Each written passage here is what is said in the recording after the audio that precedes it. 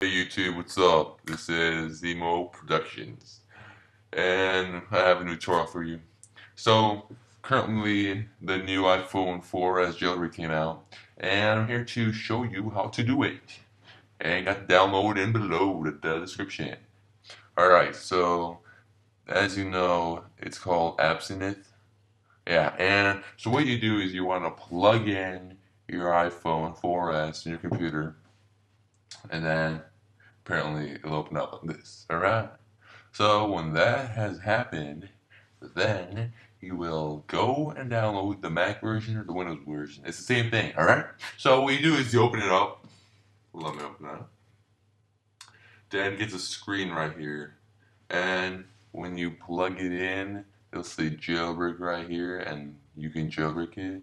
So you just press that button, press it. I'm not gonna press it because I already jailbroke it, as you can see.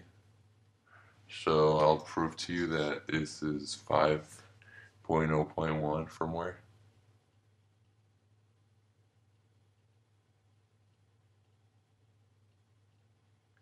And there you go. You see it.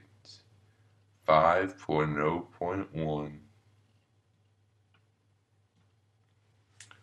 Alright, so now what you do is you press the jailbreak button, and first when you do it, you want to take your lock off. Yeah, take your lock off. And when you have taken your lock off, then you can jailbreak it. And make sure to take the lock off. So just press the jailbreak button, it'll start loading and stuff. And then it'll go, yada yada yada. And then it'll be all done. And then when you can slide to open, don't slide it, just wait until it says that it's okay to do it.